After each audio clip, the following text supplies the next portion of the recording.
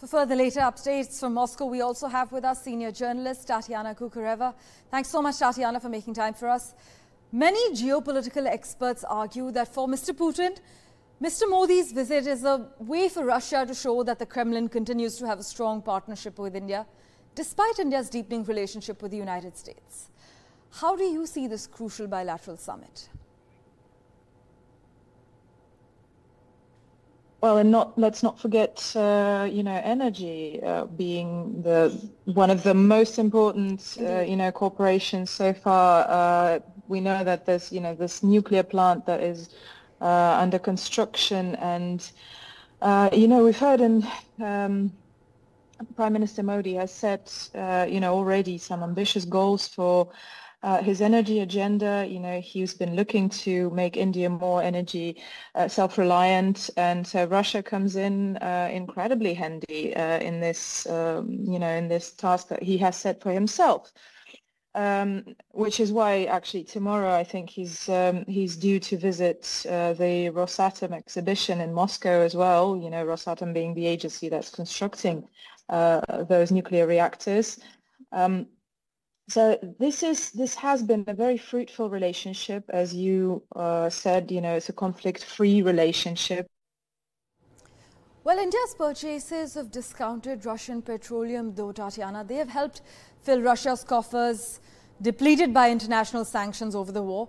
Many would argue that there is a new world order emerging. How can one then decipher Mr. Modi and Mr. Putin's relationship in that backdrop?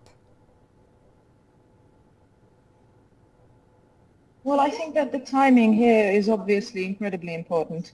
And also, let's not forget that it happens at the same time as the NATO leaders are convening, in another part of the world.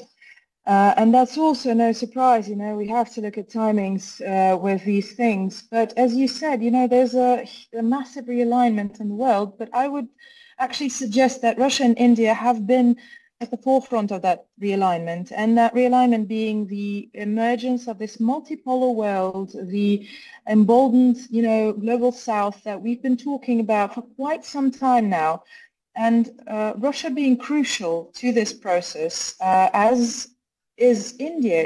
As rightfully mentioned, your country is looking to be the world's third economy very, very soon.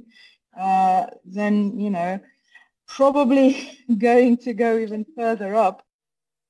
But the Ukraine war has put India in a bit of a delicate diplomatic position with its Western allies. I'm sure you're aware. New Delhi has walked the tightrope, not explicitly condemning the Russian invasion, but calling for an international probe into the Bucha massacre in the early weeks of the war.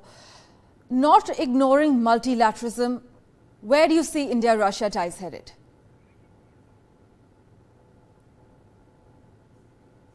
I think that just as you said, again, I don't believe that we're reinventing our relationship right now. I think Vladimir Putin and Narendra Modi have already reinvented that relationship. They have already reinvented world order in a way, putting up that the global south that is now has already risen, and the relationship haven't been so fruitful.